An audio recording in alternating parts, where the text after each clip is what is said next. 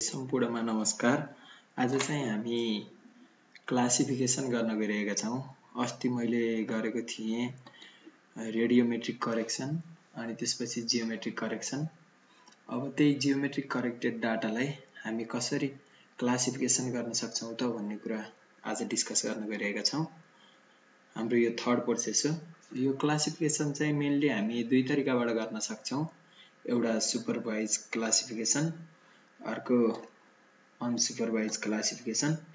अनि यहाँ क्लासिफिकेसन गर्दा चाहिँ यदि हामीलाई त्यो ठाउँको बारेमा डिटेल जानकारी छ, यो ल्यान्ड यही भेजिटेसन एरिया हो, यो कल्टिभेसन एरिया हो, यो सेटलमेन्ट एरिया हो, यस्तो थाहा छ भने हामी चाहिँ सुपरभाइज क्लासिफिकेसन गर्छौँ। अदरवाइज हामी त्यहाँ ठाउँको बारेमा राम्ररी नलेज छैन, हामी म्यापको आधारमा मात्र गर्न आँटेका छौँ भने हामी अनसुपरभाइज क्लासिफिकेसन गर्छौँ।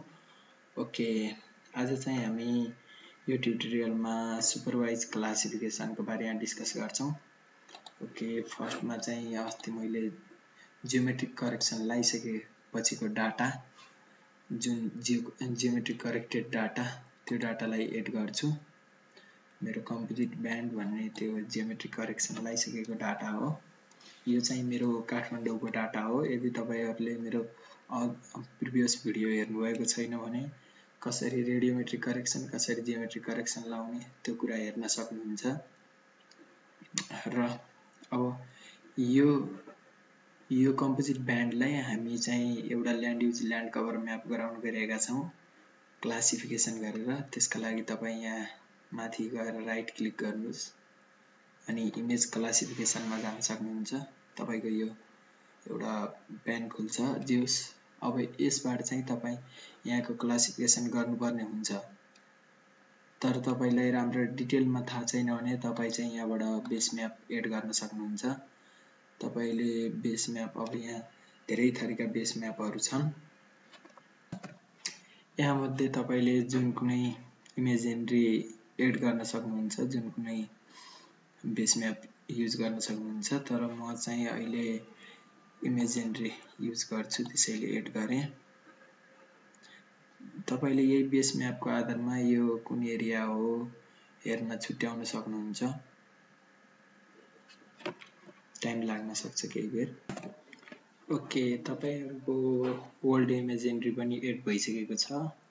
अनि तपाईले यो ब्यान्ड कलर चाहिँ फाल्स कलर कम्पोजिट ब्यान्ड 4 सुरुमा अनि ब्यान्ड 3 अनि ब्यान्ड 2 गराएर राख्नुभयो भने तपाईलाई अलिकति सजिलो पर्छ। ओके, अब हामी जुम गर्दै हेर्छौँ त्यो एरियाहरू कुन कुन ठाउँमा कस्तो छ भनेर हेर्नका लागि ओल्ड इमेजिनरी मात्र अन गरौँ। ओके, अब तपाईहरु क्लासिफिकेसन सुरु गर्न सक्नुहुन्छ। क्लासिफिकेसन गर्नका लागि फर्स्टमा चाहिँ तपाईले बेस म्याप हेर्नुपर्ने हुन्छ। बेस म्याप हेर्नलाई म यो अफ गर्छु। ओके, यो बेस म्याप हेर्दाखेरि यो एरिया भनेको हाम्रो सेटलमेन्टको एरिया जनाएको छ। त्यसैले म अब बेस म्याप अफ गरेर यो मेरो म्यापलाई अन गर्छु।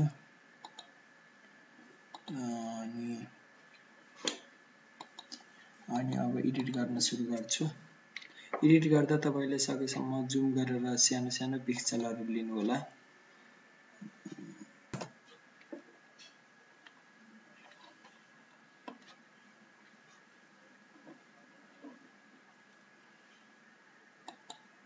यो पोलिगन भन्ने तपाईको ड्र पोलिगन भन्ने लिनु होला, रेक्टेंगल नलिनु। यसले चाहिँ तपाईलाई पोलिगन गराउन हेल्प गर्नेछ।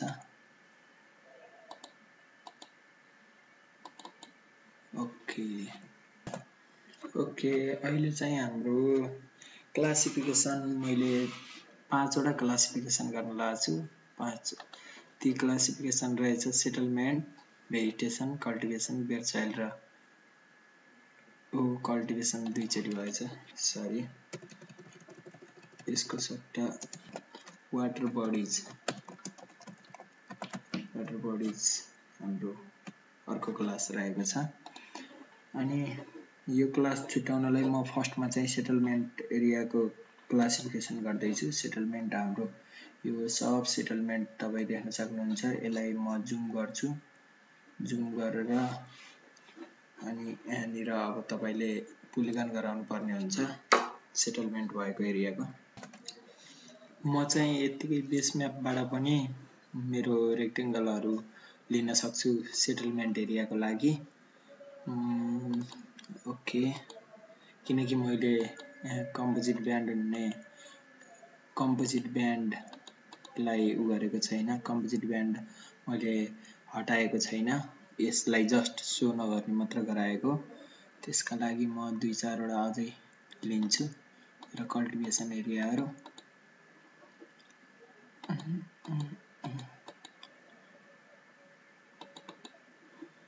Okay,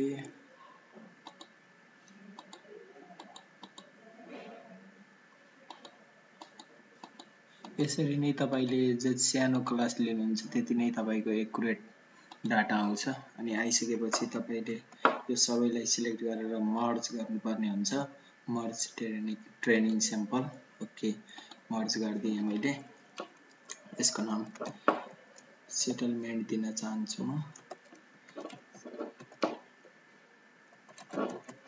settlement, okay, SETT settlement. Okay, म यसलाई कलर पनि चुज गर्छु। सेटलमेन्ट जहिले रेड कलरमा दिनु होला। अनि यसलाई कट गरेर म फेरि पोलिगन, अब चाहिँ म वाटर बडी गराउन गइरहेको छु। वाटर बडी, यो चाहिँ हाम्रो वाटर हो।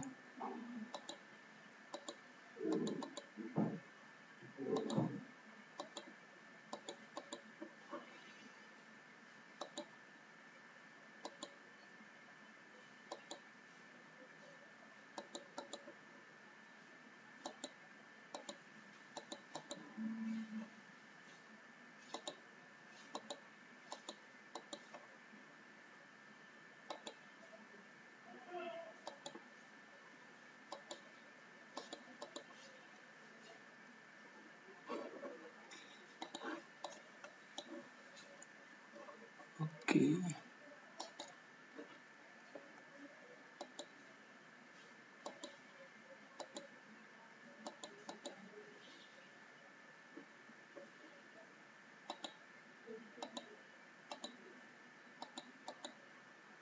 ओके, त्यसपछि तपाई यहाँ गएर यो सबै क्लासलाई मर्ज गरेर वाटर बडी गर्न सक्नुहुन्छ। वाटर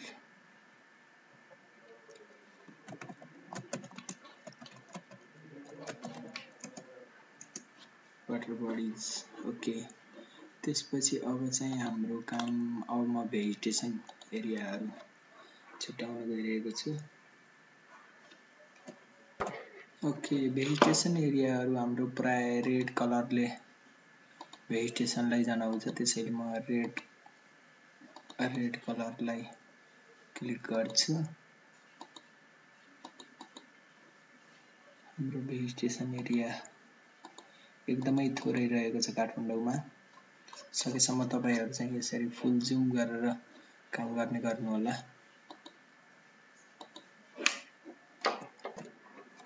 तपाईहरु देख्न सक्नुहुन्छ यो डार्क एरिया भनेको नि हाम्रो फरेस्ट जियोस भेजिटेसन एरिया हो। त्यसैले चाहिँ म यसलाई पनि क्लास गराउन चाहन्छु, एउटा भेजिटेसन क्लास। एन्ड तपाईको यो एरिया पनि हाम्रो भेजिटेसनमै पर्छ। सो म भेजिटेसनको नि 2-4 वटा क्लास जनरेट गर्छु।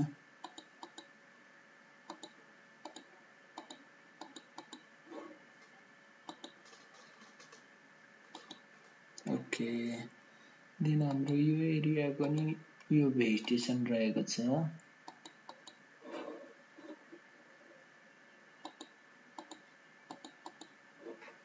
ओके, म अहिलेलाई यति नै स्याम्पल लिन्छु। यति स्याम्पललाई म मर्ज गर्न गइरहेको छु। मर्ज, एन्ड यसको नाम छ भेजिटेसन। सरी, अघिको वाटर बडिजको कलर चेन्ज गर्न भुलिएछ। यो blue colour and vegetation for green. Okay, then अब चाहिँ हाम्रो म कल्टिभेसन कल्टिभेसन ल्यान्डहरु लिन गइरहेको छु। कल्टिभेसनका लागि मेरो यो एरिया चाहिँ कल्टिभेसन जस्तो देखिन्छ अनि हाम्रो यो एरियाहरु पनि कल्टिभेसनकै हो। त्यसैगरी तपाईको यो एरिया पनि कल्टिभेसनकै हो। तपाईहरु यसरी नै सकेसम्म धेरै मोस्ट एक्युरेट स्याम्पलहरु लिन सक्नुहुन्छ। तपाईको वर्क चाहिँ एकदमै एक्युरेट आउनेछ। अहिलेलाई चाहिँ म यति लिए। यति एरियालाई म सकेसम्म म्याप भरि नै एरियाहरु लिने गर्नुस्। मैले चाहिँ एकतिरको मात्र लिइरहेको छु अहिलेलाई। यो cultivation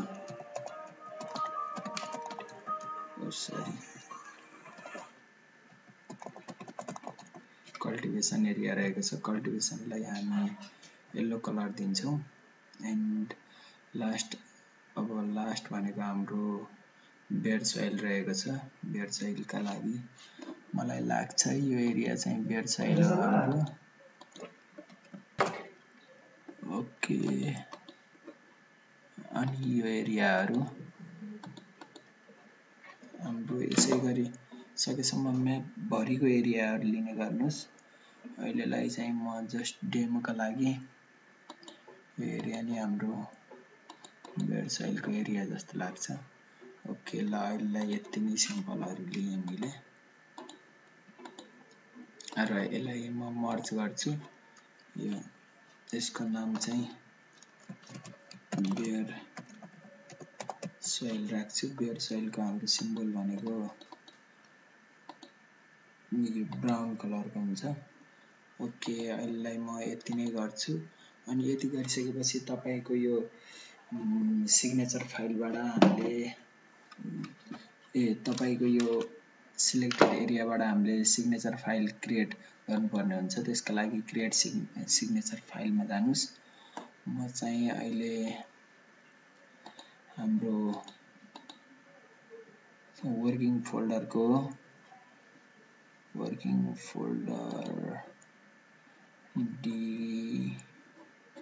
D6M lab remote sensing lab 4 data भित्र म एउटा फोल्डर क्रिएट गर्छु। त्यसमा प्लस आउटपुट ओके। देन म यहाँ ओके गरेर कम्पोजिट ब्यान्डलाई सिग्नेचर भनेर सेभ गर्छु।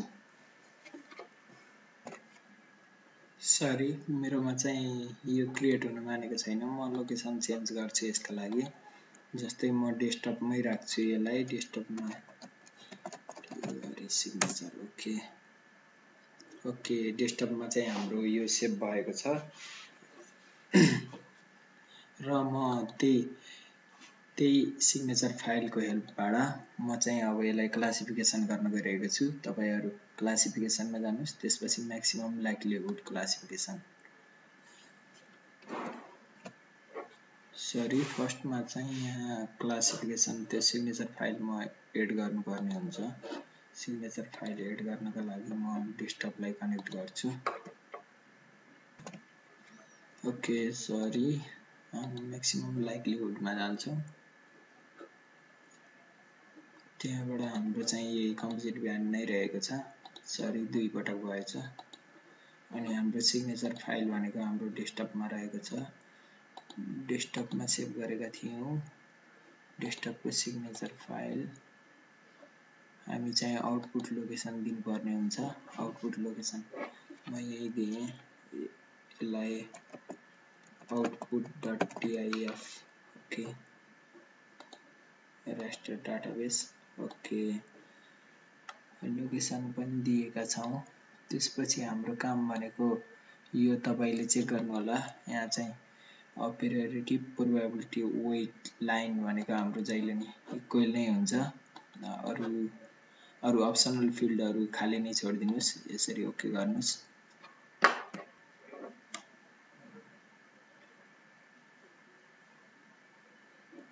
ओके, यहाँनिर चाहिँ हाम्रो क्लासिफिकेसन भइसकेको छ, तर मैले अघि मिस्टेक राम्रोसँग सिग्नेचर फाइल क्रिएट नगरेको कारणले मेरो चाहिँ यो